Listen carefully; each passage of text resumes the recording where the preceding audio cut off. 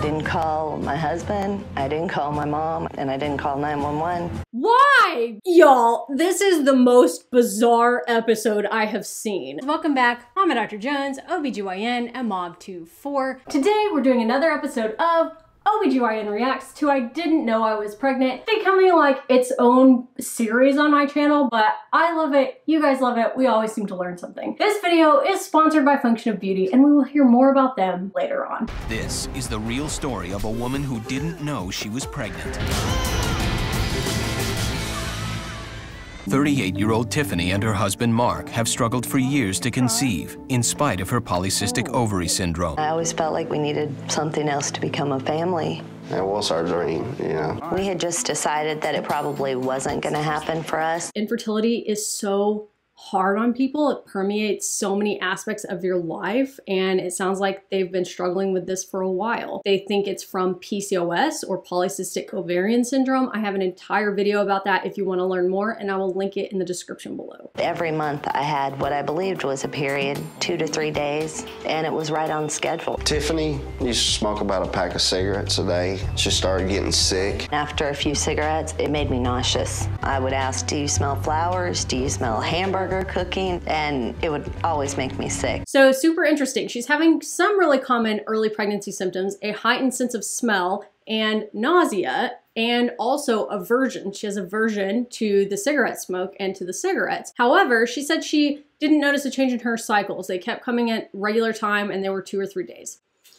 I don't know, I can't explain that. If you're having regular periods and nothing else has changed, the chances that you're pregnant are incredibly low. In April of 2007, she fears that she is developing painful ovarian cysts that are common with her condition. In spite of the pain, Tiffany doesn't consult a doctor. I just stopped going. I'd feel better if we went to the doctor. No. I knew that the doctors were going to give me some pain medication and just send me home. Like we talked about in the PCOS video, people with ovarian cysts from PCOS don't typically have large, painful ovarian cysts. Now, they can get painful ovaries from having large ovaries due to tiny cysts in them, but getting really big, painful cysts is not a typical symptom of PCOS. If she thinks that she has a cyst, she definitely needs to be seen. It sounds like maybe she hasn't had great care in the past, that they've ignored her, just given her pain meds, but I think that she should at least be calling her GYN doctor. Tiffany's mother is helping the couple move when she makes a disturbing observation.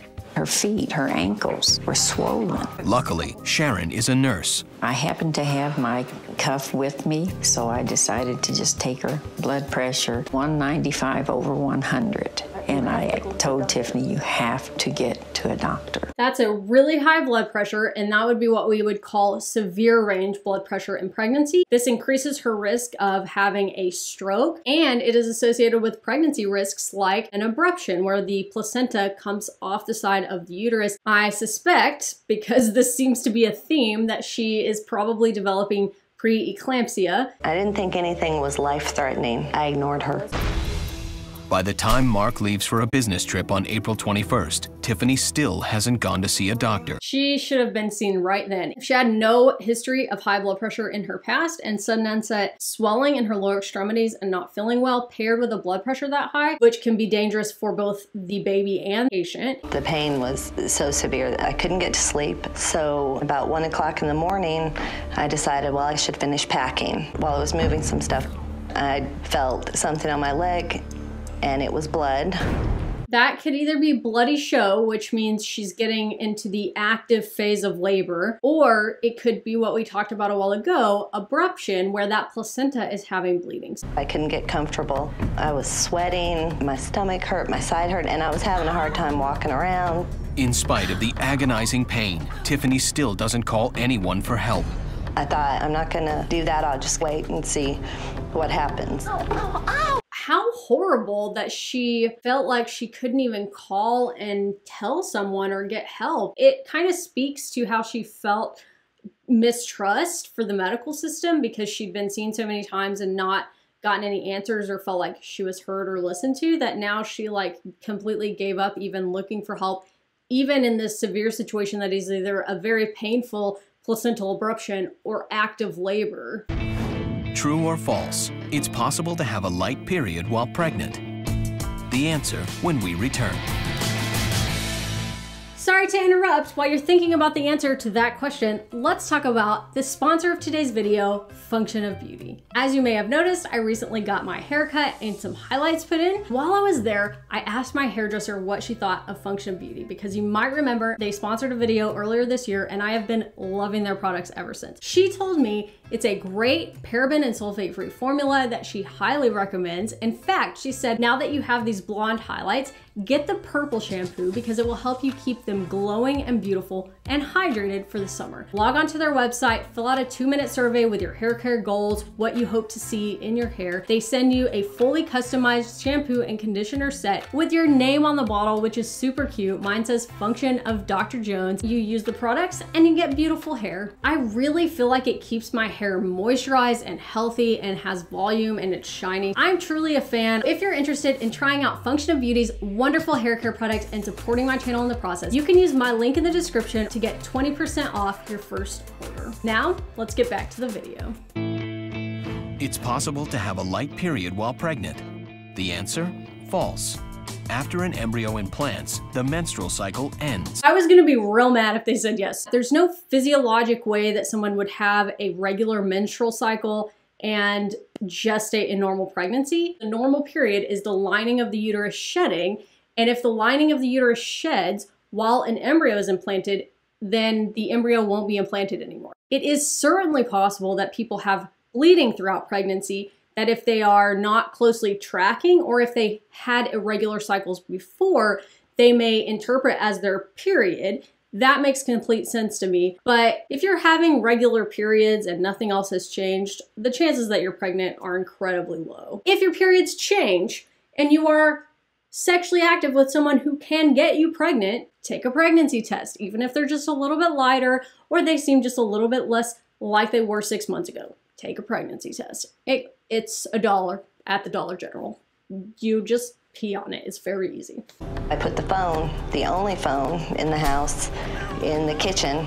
The pain was making me sick. I just had to lie down. It was very lonely and scary. I could actually feel something between my legs. She decides to investigate. I couldn't even walk to the bathroom. I was kind of crawling.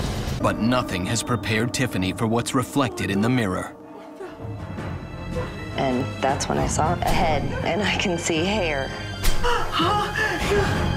What must go through your mind after having infertility and then not having any idea you're pregnant, being in excruciating pain but scared to call someone, deciding you want to call someone but not being able to get yourself to the phone, and then looking with a mirror and seeing a baby's head?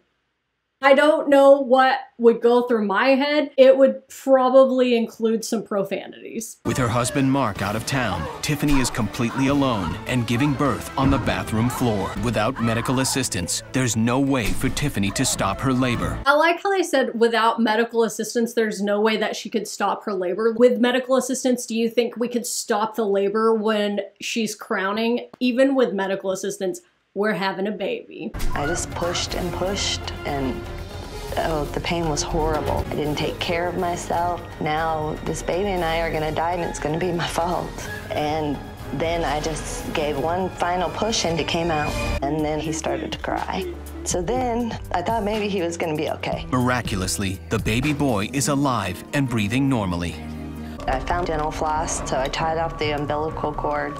I cut it with scissors. You don't have to cut the cord right away. You can just leave the baby attached. If the cord being there is restricting movement, if it's really short and you can't pick the baby up to you, then of course, find something to tie off very well both sides of the cord, one here, and then cut in the middle. That's to keep blood from coming out of baby to the outside world. But don't cut the cord if you can move around with the baby and stuff. Like, it's not gonna hurt the baby to stay attached longer, and just go call an ambulance instead of trying to tie the cord off with dental floss. Tiffany makes an unusual decision. I didn't call my husband, I didn't call my mom, and I didn't call 911. I didn't really know why. I still wonder why I didn't. The doctor said that I was probably in shock. I nursed him and I just laid down with him and we slept for what had to be hours. Y'all, this is the most bizarre episode I have seen. Not to be a cynic, but this makes me question whether she really didn't know she was pregnant. So she, in the same breath, says, I was so worried that he wasn't okay because I had smoked and all of this through my pregnancy. I had had no prenatal care. We don't even know what his gestational age is. He could be premature. This infant needs to be checked out, but so does she. Like, she was not feeling well. She's been in labor for a couple of days. Her blood pressure was high earlier. Like, what? She could be in shock and not know what's going on. That seems unusual to say, like, I had the cognizance to say, oh my gosh, I could die or the baby could die. Hopefully we don't die. And then in the next breath say, well, I just cut the cord and, you know, tied it off with dental floss and then nursed him and we went to sleep. Like, that is so unusual. I don't even have anything to say. A lot of these start feeling the same after a while, but this one is not. On the following day, Tiffany calls Mark, but inexplicably doesn't mention anything about the baby. I was still out of town. I asked her about her cyst. She said she's fine and doesn't hurt anymore. When you come home, I have a surprise for you. I thought it was something to do with my birthday. The following week was my birthday. Y'all, this is too much. Why? Why? I don't understand. It's not shock at this point. Like, she's completely come to terms with that happened. She's caring for the baby, and then she doesn't even tell her husband. I don't understand. I don't understand this. I knew eventually I would have to go to the hospital. I just wasn't ready yet. And I felt guilty because all those months I didn't know he was there.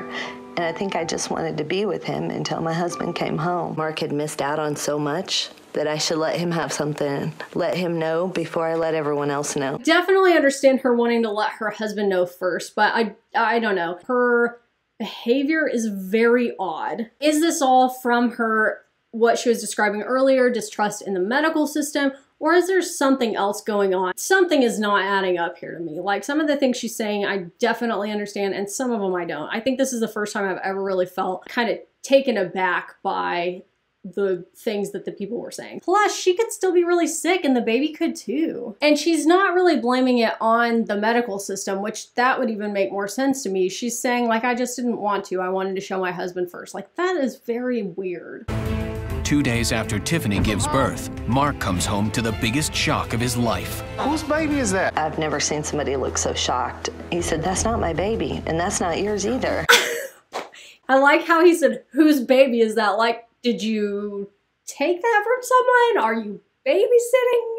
Yeah. Where did you get that baby? I thought Tiffany had stolen the baby. He started talking to me in a voice like he thought something was wrong with me. Mark's surprise quickly turns to fear. My main concern was taking the baby and her to get him checked out. She didn't know she was pregnant? A simple blood pressure check reveals frightening results. 250 over 130. They said that it was life-threatening. 250 over 130, if that was really her blood pressure, that is extremely concerning. She needs to get antihypertensive medicine immediately. I would be giving her an oral antihypertensive called nifedipine because I'm assuming she doesn't have any IV access at this point. She needs to get her blood pressure down immediately because she is at extreme risk of having a stroke. He was about 6 weeks early. If I had known that I was pregnant, I would have done everything differently. I'll always regret that maybe I did something that harmed him a little bit because I didn't know. We just do the best we can with the information that we have at the time. Obviously, she wouldn't have done those things if she knew she was pregnant, but she did know she was pregnant, and so you can't feel guilty for that. However, they said this baby was 6 weeks early. She still didn't go to the hospital for 2 days after the baby was born. And I try to be very, non-judgmental in these, but that could have been seriously harmful to him. He and her were both in extreme danger for those 2 days. It could have been a bad situation. My son, maybe even dead. I still feel guilty that something could have happened to him because I didn't call 911. I'm just so grateful that everything turned out all right. I'm still processing this and how I feel about it. It had to be shock, right? I mean, she clearly took care of him at the house in those 2 days despite not seeking medical attention. I did not expect it to go that way. I don't even know what to say. What would make her do that? Surely if it was distrust in the medical system, she would have said that, right? Or maybe she just, I don't know. I don't understand. She must have been in shock. I mean, that's gotta be it. But everybody's in shock when this happens, and I've never seen one of these in real life. I've never had someone not immediately call for medical help. I don't understand. I don't understand. 2.5 years later, Blake is a perfectly healthy toddler. The birth of Blake was the best thing that's ever happened to this family. I am so thankful that her and baby Blake are doing well and more healthy, and I am so thankful for you guys for being here today. If you like this video, give it a thumbs up. If you're not subscribed, hit that subscribe button. Be kind to yourself, to each other, to me. In the comments, be kind, and I will see you next time.